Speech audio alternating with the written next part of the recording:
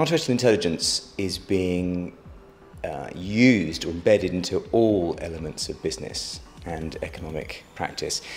Basically, the use of big data and the manipulation of it, the mining it for useful actual ways to change or manage your businesses, all hinges on artificial intelligence.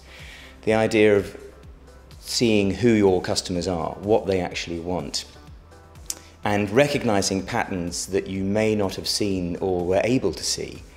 All of this is part of artificial intelligence, and the companies that are actually using these techniques and embracing this sort of new level of technology in business practice are seeing tremendous advantages already, way ahead of their competitors. So the answer really is, everybody can use this sort of technology right now, and only a few businesses are really embracing it, and they're the ones that are gaining serious competitive advantage.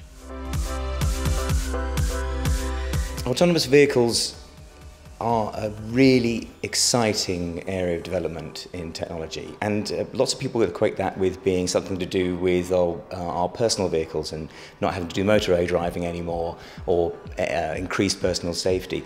But actually the business argument for autonomous vehicles is far greater. If you imagine that 25% of the cost of a lorry is the driver, the savings, the economies of actually being able to release the driver from the equation are vast. And the idea that trying to run your businesses, with an autonomous fleet of vehicles, just so from a logistical purposes, is so much more efficient. And companies are already working on this. You've got Otto working with Uber, a part of Uber's company. You've got Volvo.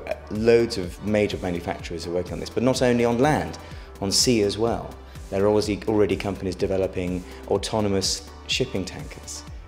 So piracy is no longer as much of an issue, because you have an unmanned container ships going around. All of this makes tremendous sense, and also can yield huge savings.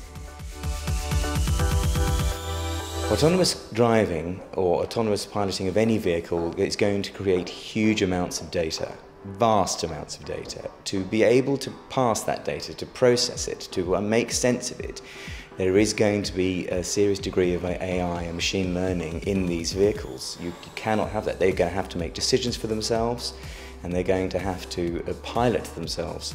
Also, one could argue that you're even going to have to try and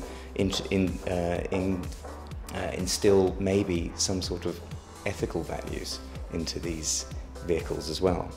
So it's a tremendous platform for AI.